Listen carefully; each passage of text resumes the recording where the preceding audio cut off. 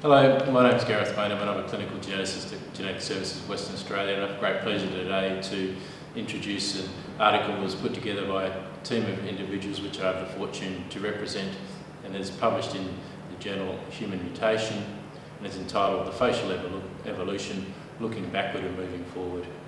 As a clinical geneticist, I spend a large proportion of my working day trying to interpret subtle facial clues to help make a diagnosis, to ultimately facilitate timely medical intervention. I first became interested in this exciting technology whilst following the work of many other scientists and clinicians around the world, and then more locally watching the application of this technology within the clinical workflow in our craniomaxillofacial unit.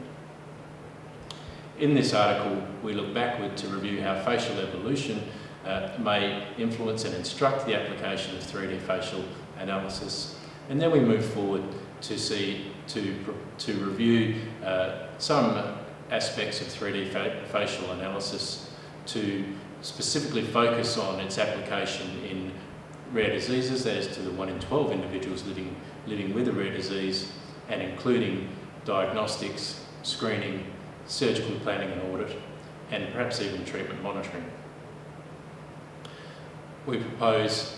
as has been suggested by others, that this work will be best progressed by innovative, collaborative, nodal and global networks. I really do hope you enjoy reading our article, The Facial Evolution, Looking Backwards and Moving Forwards. Thank you.